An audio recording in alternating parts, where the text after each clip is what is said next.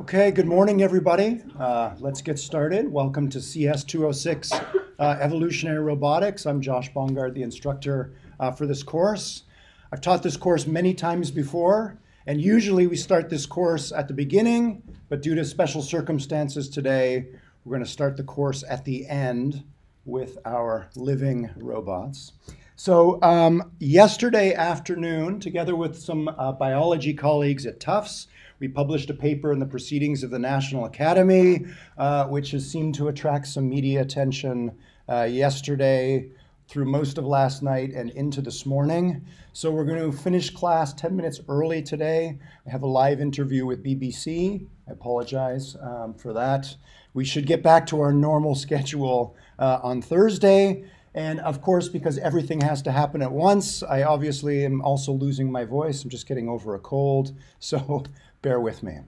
So, as I mentioned, we're going to start at the end, talking just for a few minutes about living robots as it relates to evolutionary robotics.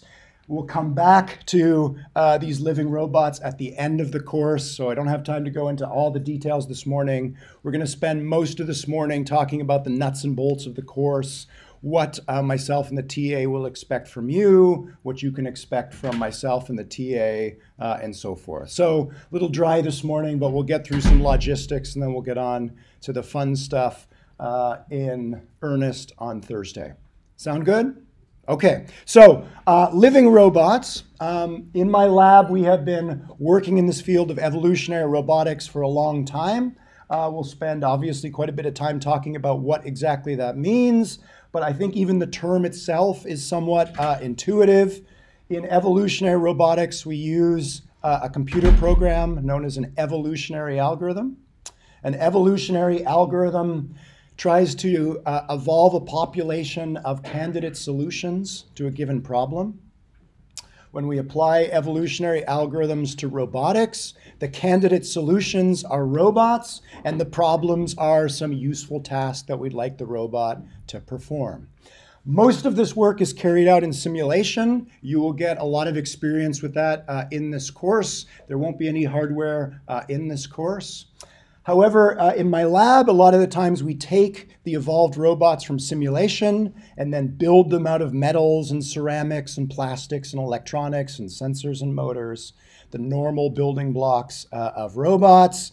But in teaming up with our colleagues at Tufts, instead of turning our simulated evolved bots into robots, we turn them in this case into biobots. So what you're seeing in the image here is one of the very first biobots we built.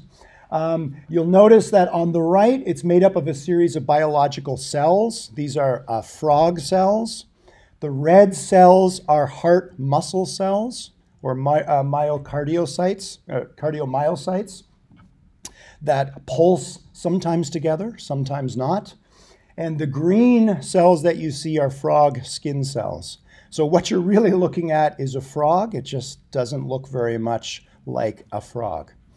What you're seeing on the left is the evolved solution that our evolutionary algorithm came up with. We gave the evolutionary algorithm the task of putting together red voxels and green voxels, or 3D pixels, where the red voxels in simulation increase and decrease their volume. They pulse in and out like frog heart muscle cells, and the green voxels are simply passive soft voxels. They are pushed and pulled by the red cells.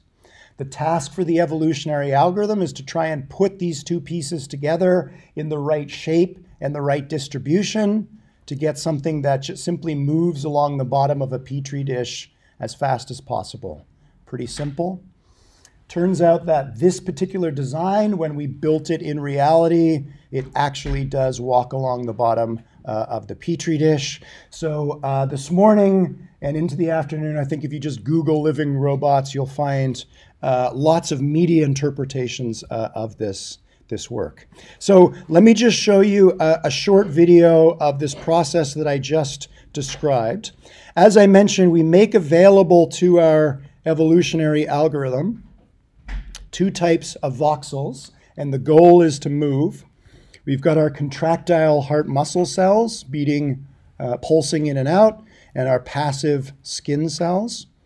And when the evolutionary algorithm starts up, as you'll see in a moment, it starts with random configurations, not surprisingly, none of which go anywhere.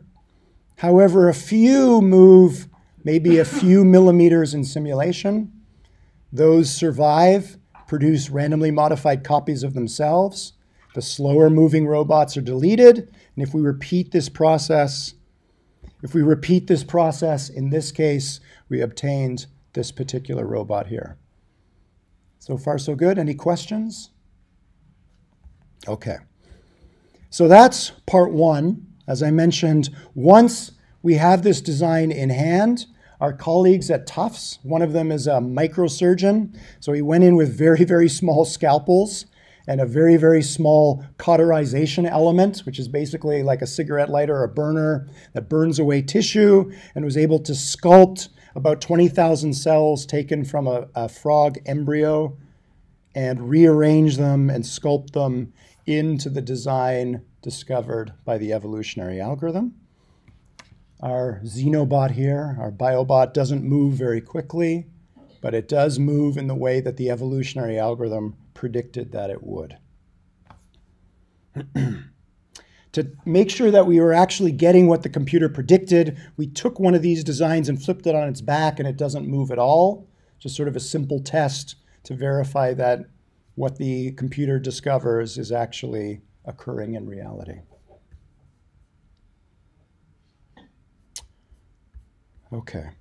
Why build robots out of cells rather than metals and plastics and ceramics and electronics?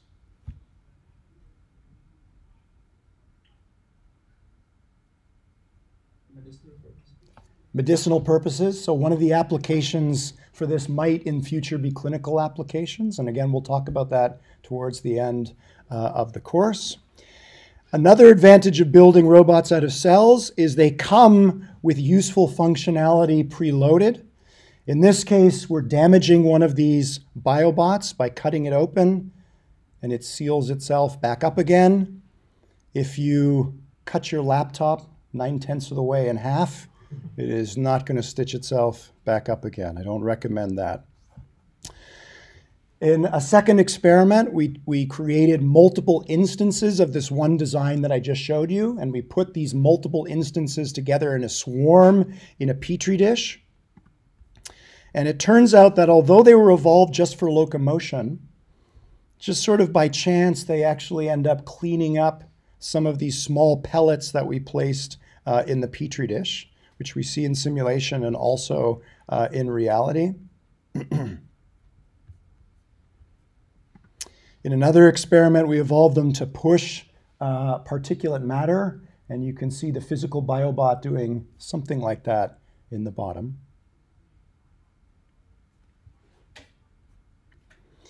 We mentioned clinical applications. One of the potential clinical applications is intelligent drug delivery. This is an open problem in microrobotics. So in this case, we evolved this robot to carry this small yellow pellet of medicine. And we haven't yet been able to realize that in a physical biobot, but we're working on that. Okay, I think we'll leave that there and we'll come back to this towards the end of the class. This is something that we just published yesterday, and so have a look online if you like. Okay, so as promised, the dry stuff. Let's go through the syllabus first. Can everyone in the back row see the bottom row of text? Does it help if I move it up a little bit? How's that? Can you see the bottom row of text? Yes? Okay. All right. So obviously we're here, E430 Innovation Hall, Tuesday and Thursday morning. I apologize for the early morning. I'm a morning person. You may not be a morning person, but I promise to both entertain and try to educate you. So please be here at 8:30 Tuesdays and Thursdays. My office hours are in my office, which is behind that wall. So if you Come out the classroom here, make a left and a left and a left. You'll find my office. Mondays, 3 to 4 p.m. Thursdays, 10 to 11 a.m. If due to your course schedule, you can make neither of my office hours, just shoot me an email. I can usually arrange to meet up with you at some point outside of office hours. Atusa Parsa is the teaching assistant for this course. Her office is just behind the classroom that's behind this classroom. So she's going to be holding her office hours in the sitting area outside of Innovation E434. So if you go out this door, make a right, go past the next classroom and make a right. That's the sitting area. She'll be there Mondays 11 to noon and Wednesdays 2 to 3. If you have technical questions, do try and see Atusa first. If Atusa can't help you, come and see me and I'll do my best. Okay, so as promised in the course description, we're going to explore the automated design of autonomous machines. So autonomy appears twice in evolutionary robotics. We're going to be creating robots that are not remote controlled. They are autonomously going to make their own decisions based on their sensory input. And we are also not going to manually design these autonomous machines. We're going to use an evolutionary algorithm and program that evolutionary algorithm to autonomously generate or evolve these autonomous machines for us. So the field of robotics is vast. Evolutionary robotics is one small discipline inside the overall landscape of robotics. And the main distinction of evolutionary robotics compared to most other branches of robotics is this outer loop of automation.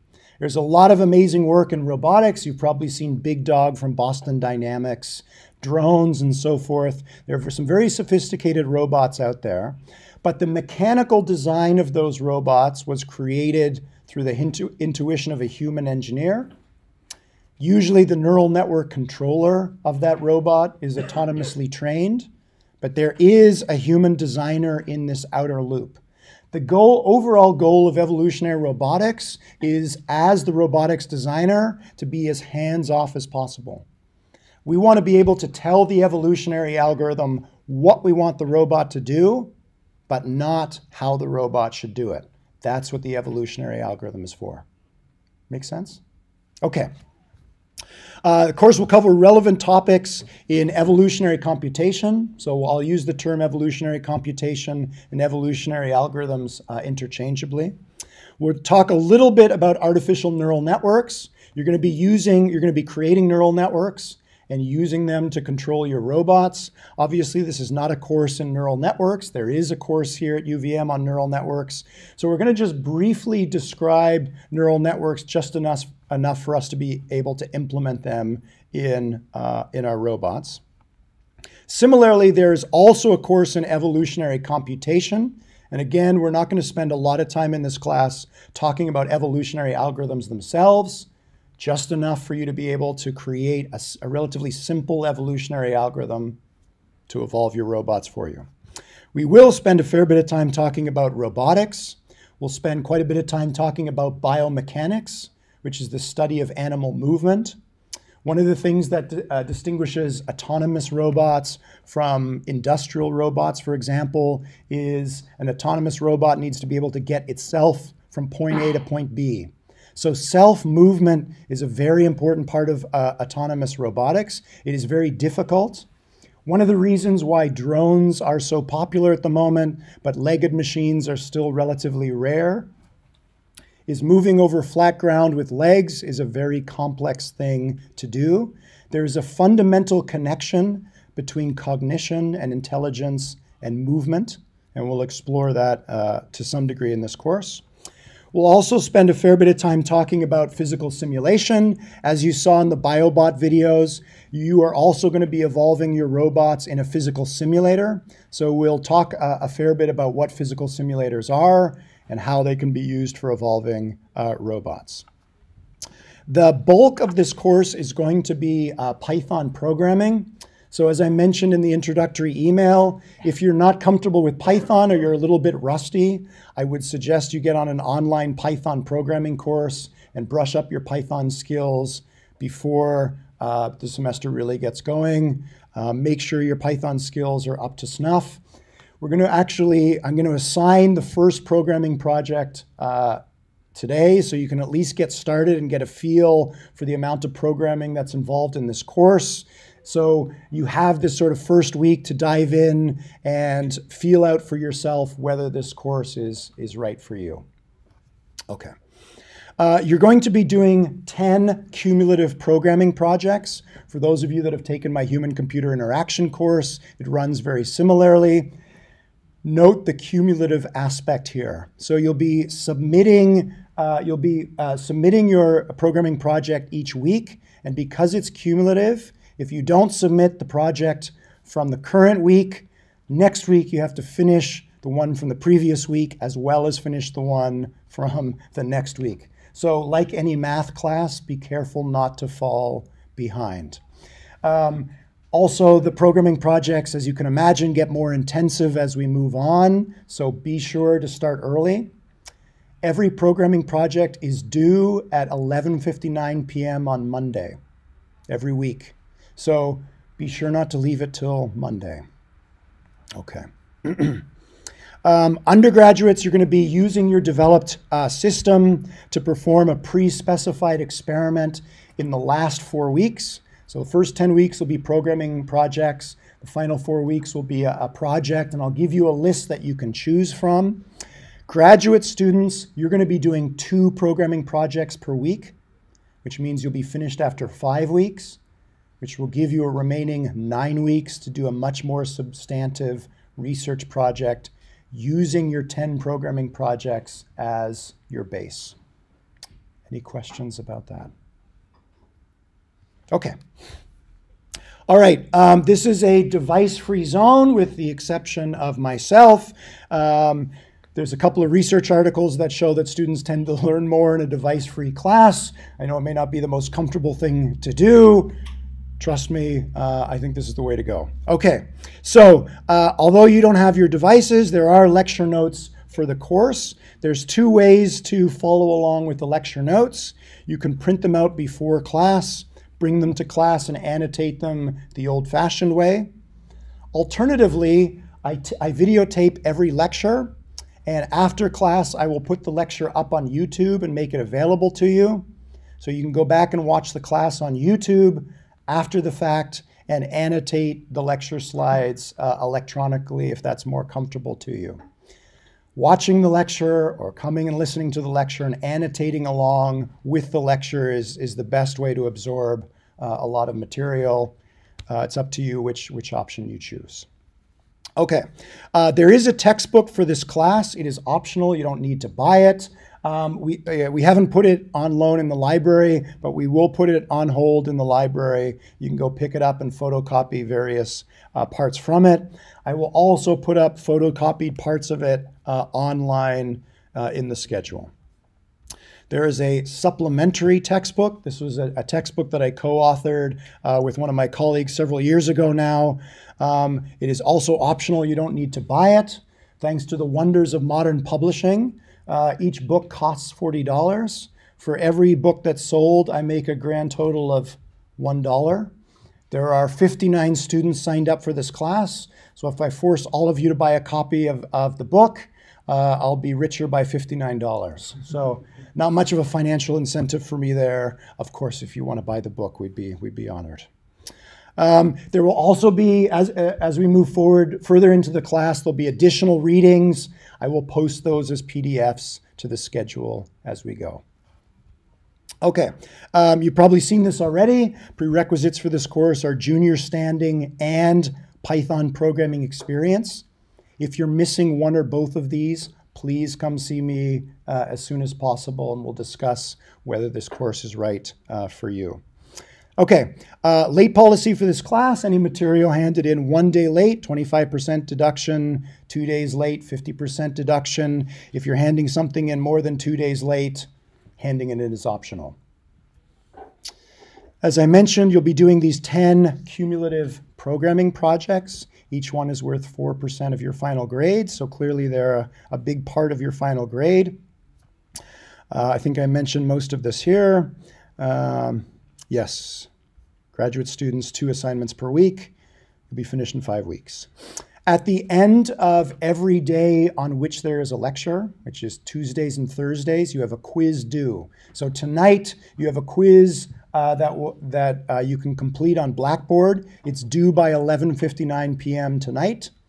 So when we finish up class here, and after the BBC interview this morning, I will post the quiz to Blackboard. So you should be able to find it there on Blackboard around noon. You can do it any time between noon and 11:59 p.m. If you've come to class and you've done the reading, the quiz should take you no more than 2 minutes. It's open book. They're very small. Each one is worth 1 or perhaps less than 1%, but they're just there as a gentle prod to keep you on top of the lecture material and the reading material. Okay. As I mentioned, when you finish your 10 programming projects, you will have a functioning simulator in which you can evolve robots, and you'll then be spending the last 4 weeks or the last 9 weeks changing that code base to either change the robot, change the evolutionary algorithm, change the robot's simulated environment, change what you're evolving the robot to do, changing the robot's internal neural network controller, or some subset of all those 5 components. You've got, as I mentioned, for the undergraduates, I'll give you a list of reasonable projects. You can still choose your own if you want. Come talk to me about what's sort of reasonable and doable within 4 weeks. You got a lot of room there for creativity and to try things out on your own. Okay. At the end of the course, there is no final exam in this course. Everyone will be presenting their final project orally. As I mentioned, there's 59 of you. We have about 3 hours during our final exam period, which will give you a grand total of about 3 minutes, maybe less, to present your final project orally. We'll talk about how that all works when we get towards the end of the semester. Okay, as I mentioned, I found that students tend to learn more when they come to class, so there is a 5% participation grade. At the beginning of every class, I will hand around a participation sheet. Just print your name on the sheet so we can read your name, pass it along to the next person, and I'll collect the attendance sheet at the end of class. If you come to class late, no problem. Just come up to the front at the end of class and make sure that you sign today's attendance sheet. Okay, that's the syllabus. Any questions about the syllabus? All straightforward? Okay, so in addition to the syllabus, you'll find on Blackboard a link to the schedule, and I'll put this up at the beginning of every class.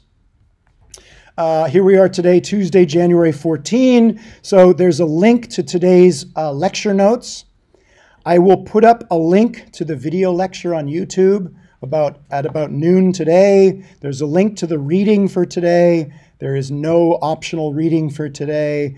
And undergraduates, you are being assigned the first of the 10 programming assignments today. Graduate students, you are being assigned the first 2 programming assignments today. As you can see, next Monday at 11:59 p.m., undergraduates assignment 1 is due, and graduate students assignments 1 and 2 are due. Again, when I get back to my office later today, I will put up the link for Thursday's lecture notes and Thursday's reading.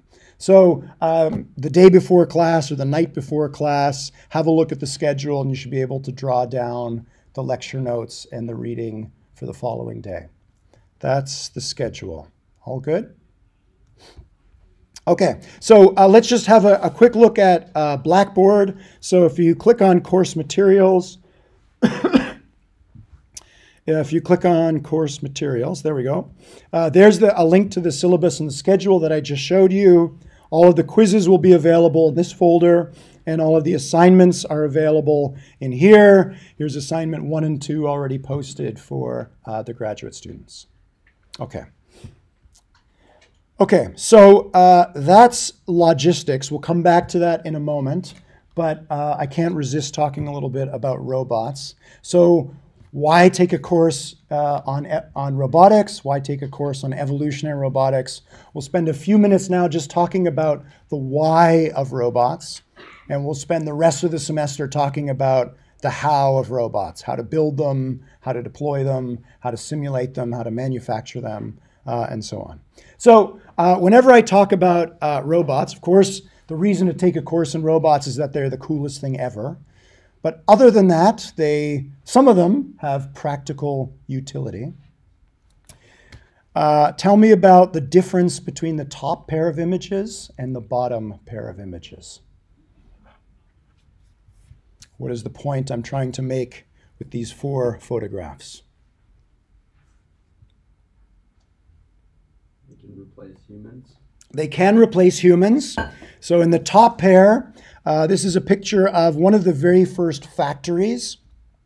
So Henry Ford, over 100 years ago, came up with this idea of mass production.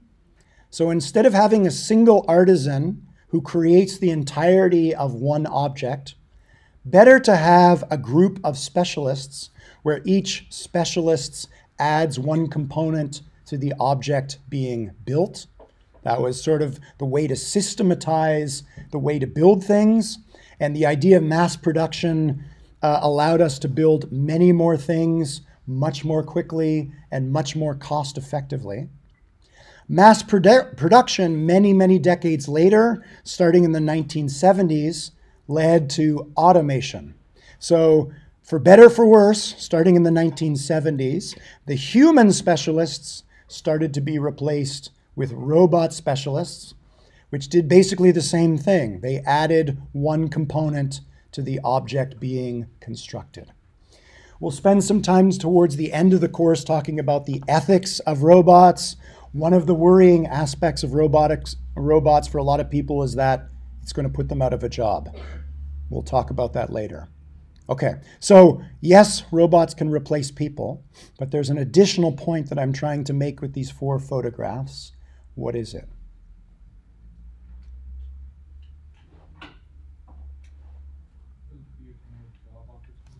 I'm sorry? Will it create more job opportunity? Possibly. So if you look at the computer industry, computers put a lot of people out of work, but created many more jobs than it obviated. Whether the same thing will happen with robotics, nobody knows. And again, we'll discuss that later in the course. So robots can replace people, but in the bottom pair of images, robots have not replaced people. Why not? The robots in the factory in the top, sort of repetitive tasks that don't really require much decision making. On the bottom, you need to make decisions like where do I walk, where do I put things, how do I adapt to disturbances. Like that car robot will only do the same thing over and over again. Put something else in front of it, it'll still do the same thing. Exactly. So the top pair of images shows how robotics, or mass production and then industrial robotics, completely changed the way that we build things indoors, but they have not done the same. Robots have not done the same thing with the way that we build things out of doors, for the reason that your colleague here just mentioned. There is something different about outdoor environments compared to indoor environments, which so far have defeated the best efforts of most roboticists. Imagine we're working at a construction site and we'd like to deploy robots to do nothing more than move bricks from pile A to pile B.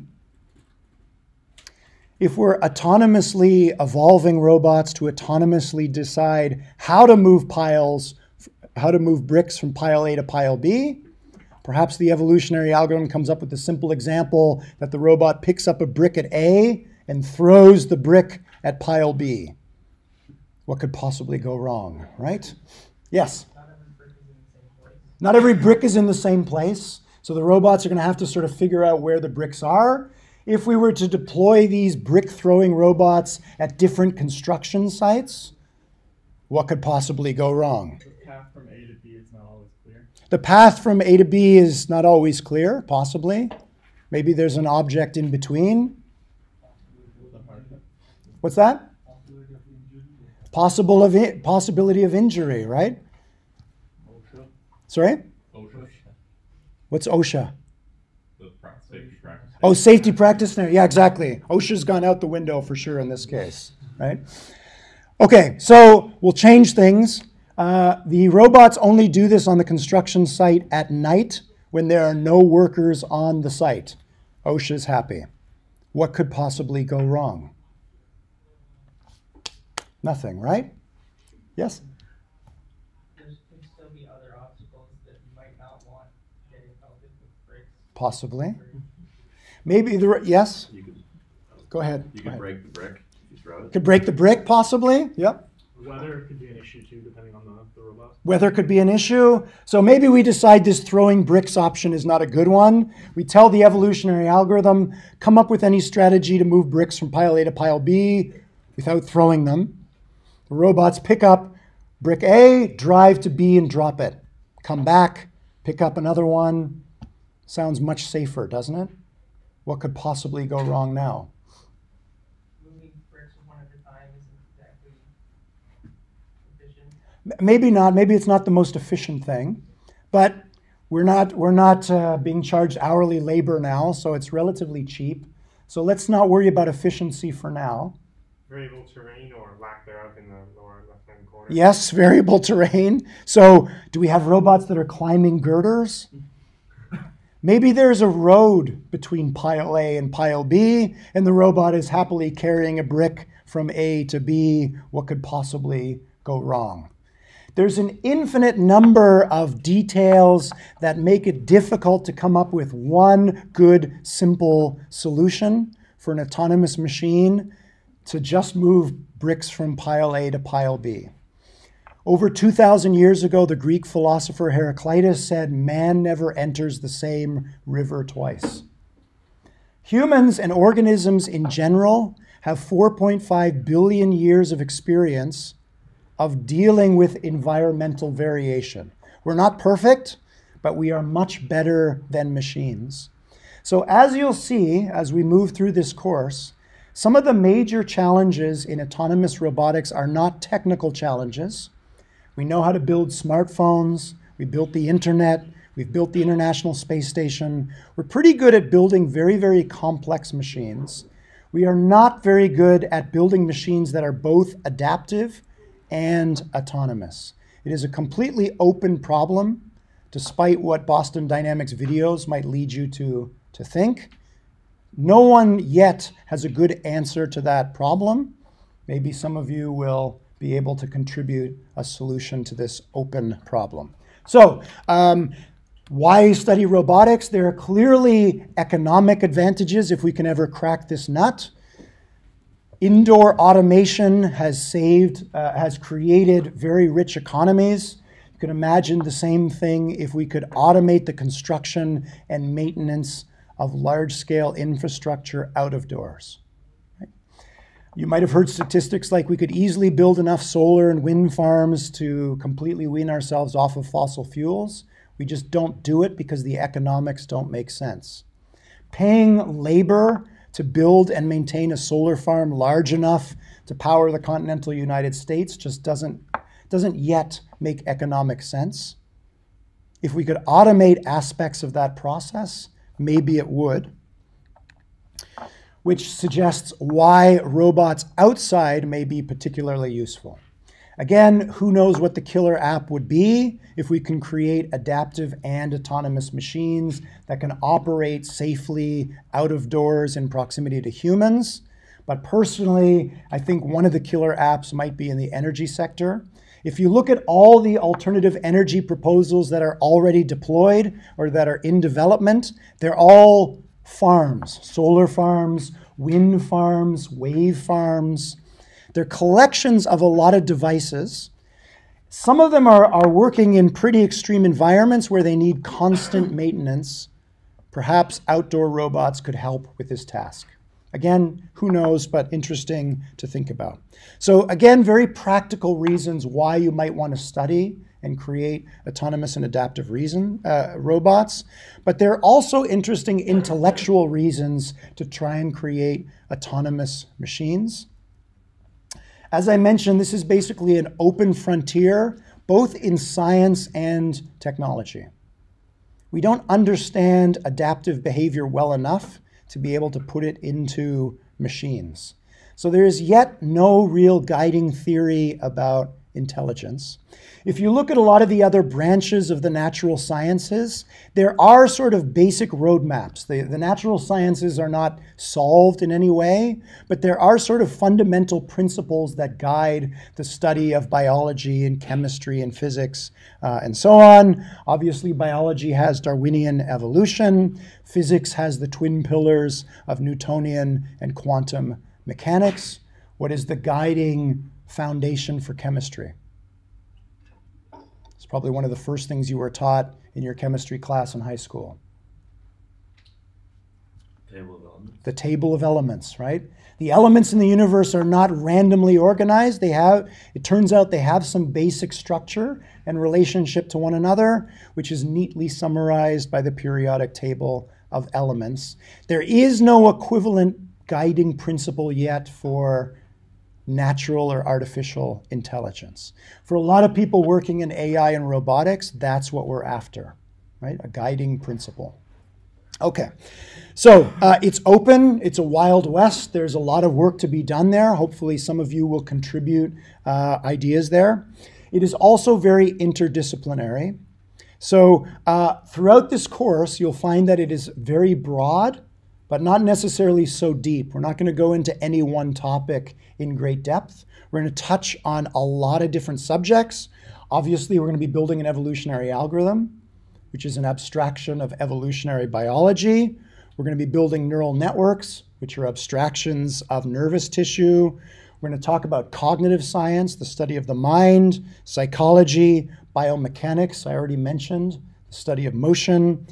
Physics, we're going to be working with a physics engine, so unfortunately we're going to have to do a little bit of physics. And obviously a lot of computer science. There's going to be a lot of coding in this course.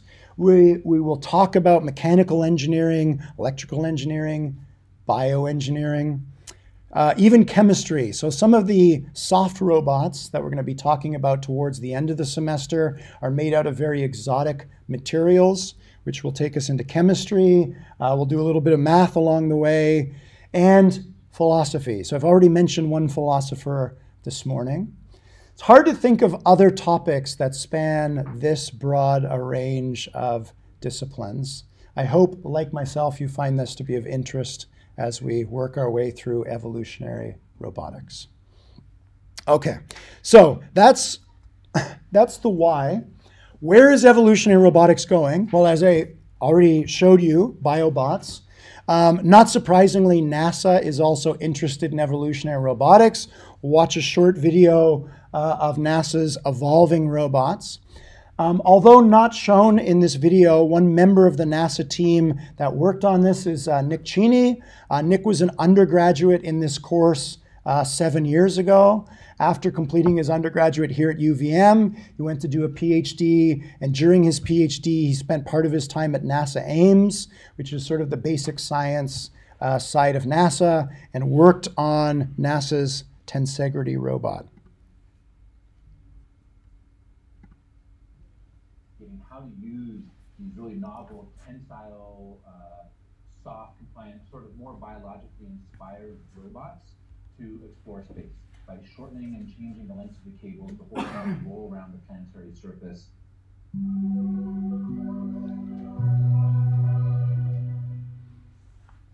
Today we're going to be looking at what we call our super ball bot, the tensegrity robot that we're designing that is able to both land on a planetary surface, absorbing impact, and is also able then to move around and explore the planet.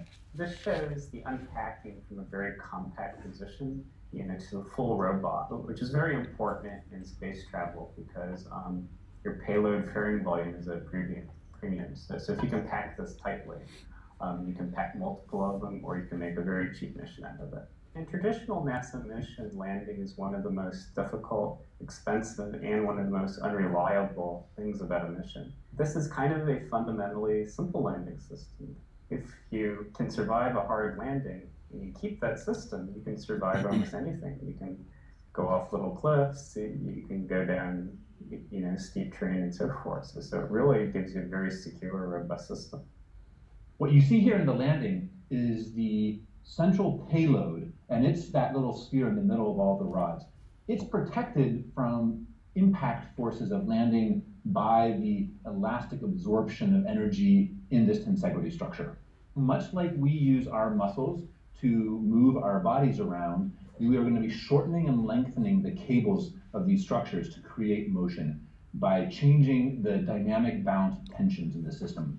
A benefit of these robots is there's a whole lot of control points and a lot of flexibility. So that's really great in that they can go up hills, they can handle bumps, they can handle uneven terrain, but it's also very difficult to control. So instead of the traditional control of kind of top down, we know how to control something, we just tell it what to do.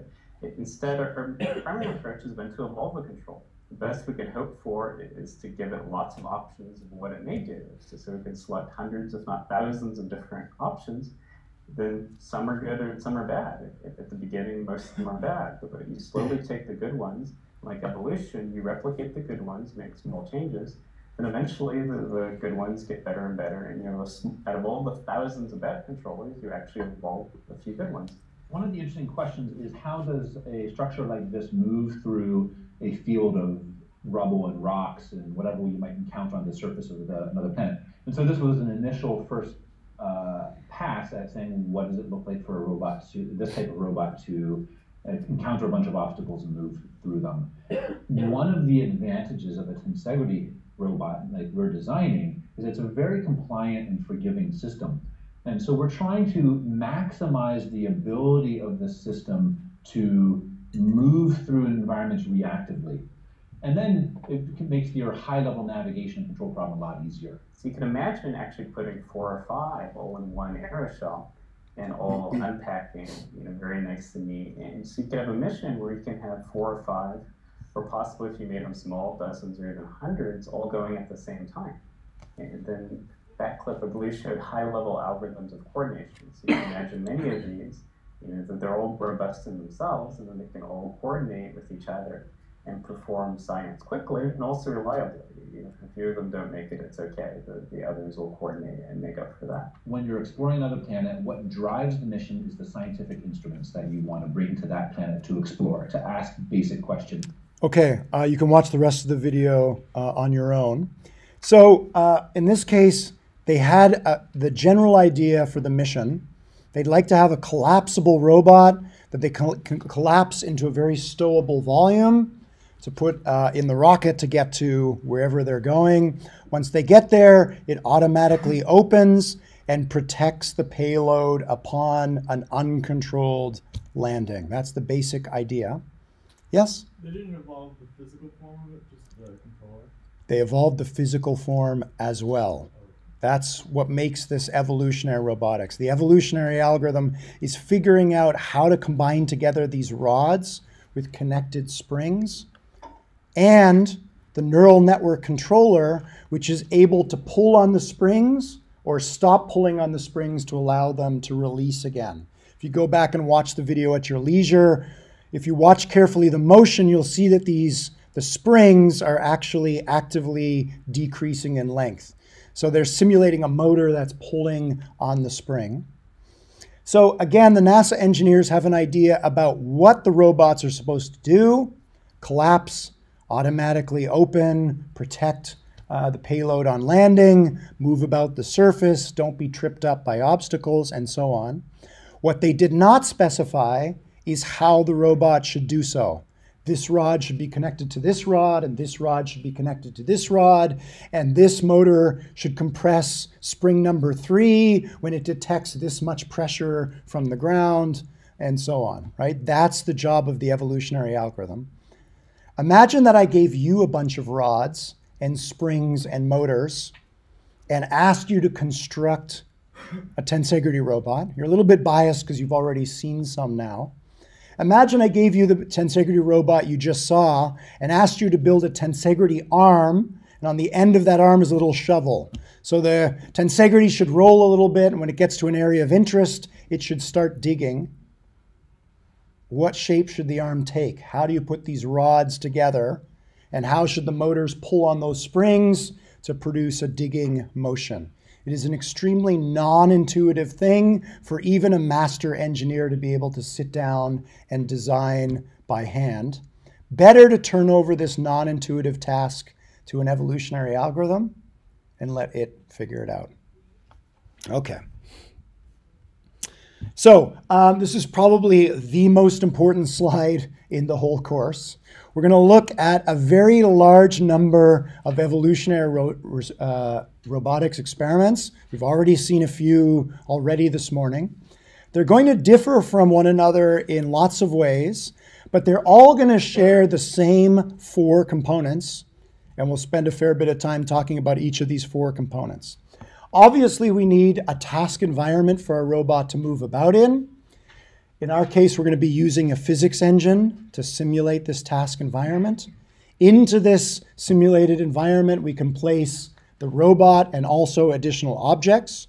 We need to create the robot itself, obviously, or tell the evolutionary algorithm how to create the robot. The robot needs a way to decide how to act on its environment, given what it's currently sensing. It does that using an artificial neural network. And finally, we need to wrap these 3 components in an evolutionary algorithm, which is going to modify the robot itself and its neural network controller until it finds a robot-brain pair that does something what we want it to do in the task environment. Okay, so here's just a much simpler experiment showing these 4 components.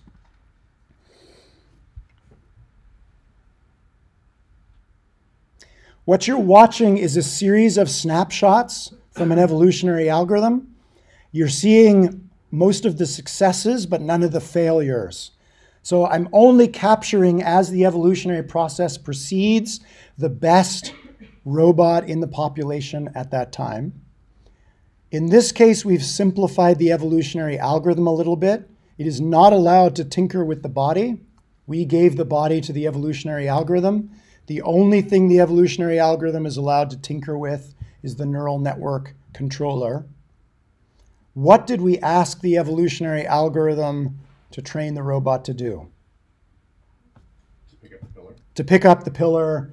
And basically, the computer is watching to see how close the robot gets the blue object to the gray sensor on its back. You can think of that gray sensor as like a distance sensor. It's looking to minimize the distance between the blue object and the gray sensor on its back. Okay, so what you're watching here is actually snapshots during the first part of the evolutionary algorithm. Once the evolutionary algorithm finds a neural network that allows the robot to pull the object onto its back, we change the experiment slightly. So now I'm going to speed things up even more, where now you're looking at cuts from the same evolutionary algorithm, but much further into the future.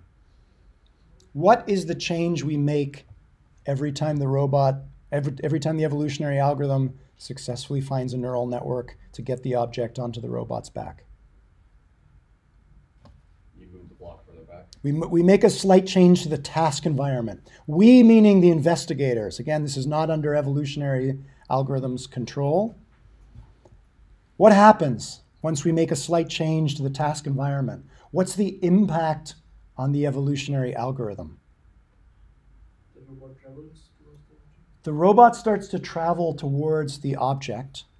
There is nothing in the evolutionary algorithm that says the robot, or we didn't tell the evolutionary algorithm the robot must walk. We just said, get the blue object onto the robot's back, right? So the walking that you see is a side effect of what we were asking for, which is object manipulation. What solution or solutions does the evolutionary algorithm come up with?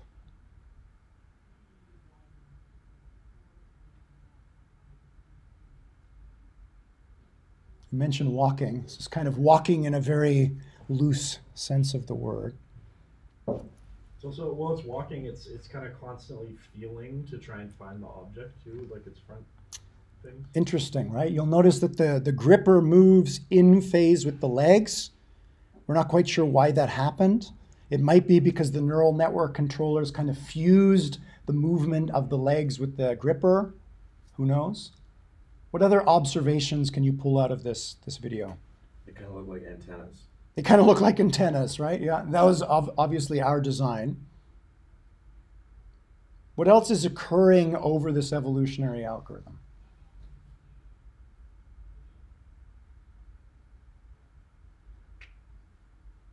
Is it always moving in the same way?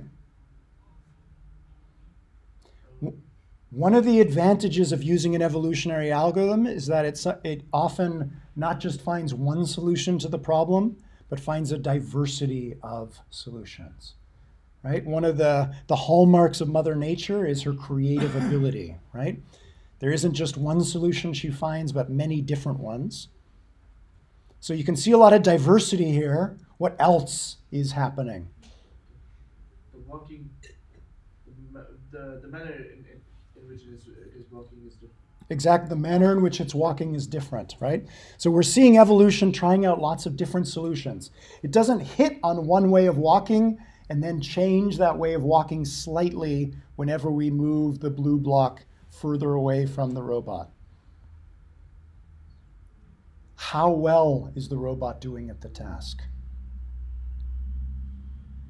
Is it optimal? Pretty far from optimal.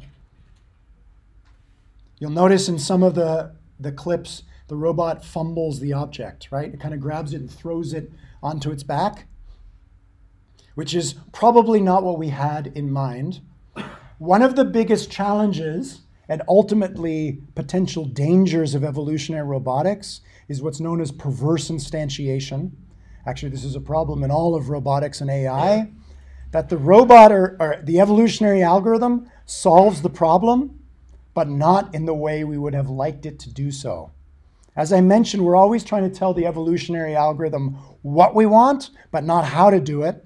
And often the how that's discovered by evolutionary algorithms is definitely not what we wanted. So there's an inside joke in evolutionary robotics that evolved robots are very much like teenagers. They will do exactly what you told them to do, but in exactly the way you didn't want them to do it. Okay, again, an open problem.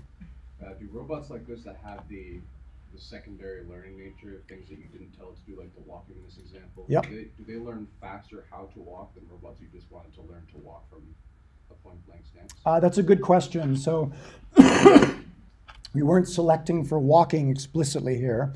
So if we just asked for walking, do they walk faster?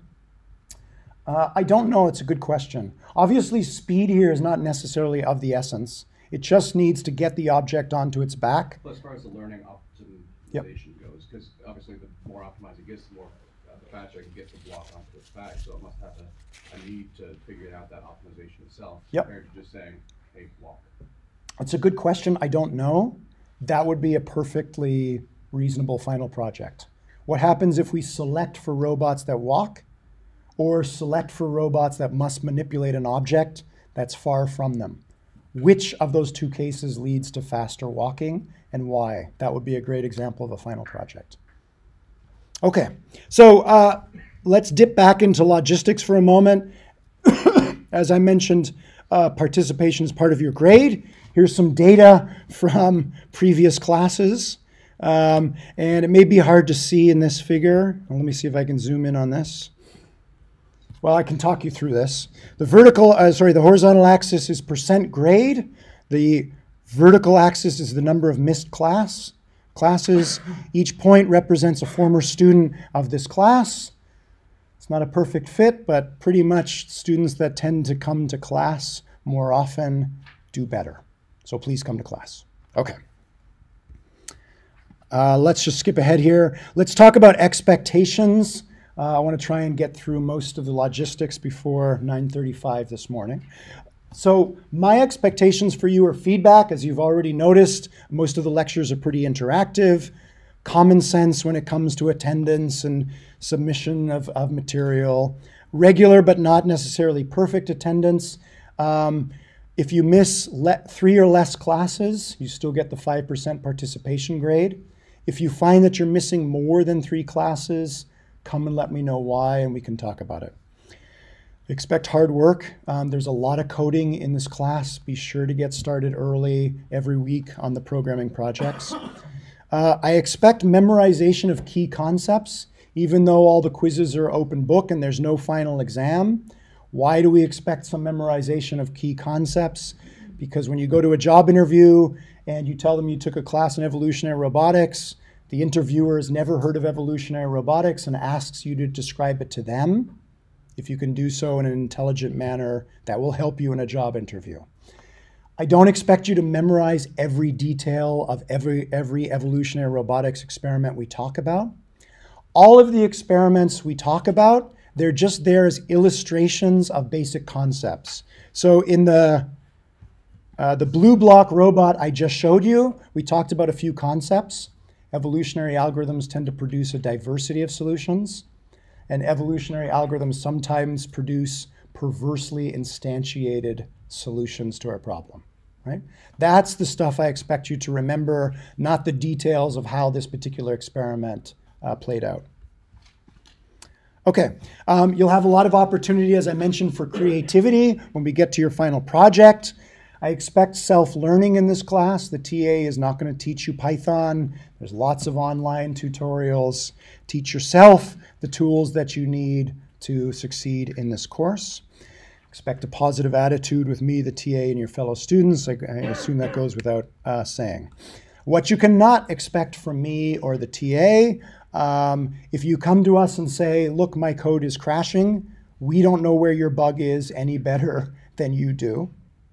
And again, we can't help with you learning a programming language, installing software. If you don't know about Stack Overflow, you should. It will be your best friend in this class and every other class you take, every other CS class you take at UVM. Okay, what can you expect from me? I'm happy to help with why questions. This is left over from when we used to teach this class in C, so I just left it here. In C, you need to manually allocate and deallocate memory. If you've never heard of that concept, be thankful. It doesn't exist in Python. So again, there may be programming concepts that come up throughout the 10 assignments. If you want to talk about the why, I'm happy to talk about that. But again, we expect you've tried to Google it before. I'm happy to talk about conceptual issues. If you remember that we talked about perverse instantiation, but you don't have a good grasp on the concept, come on by office hours and I'd be happy to chat about it. Any clarification about expectations of quizzes and assignments, happy to talk about it.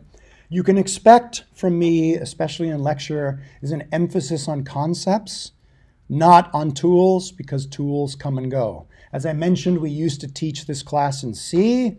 I imagine if I'm still teaching this class in 5 years' time, I may not be teaching it in Python. It may be something completely different, right?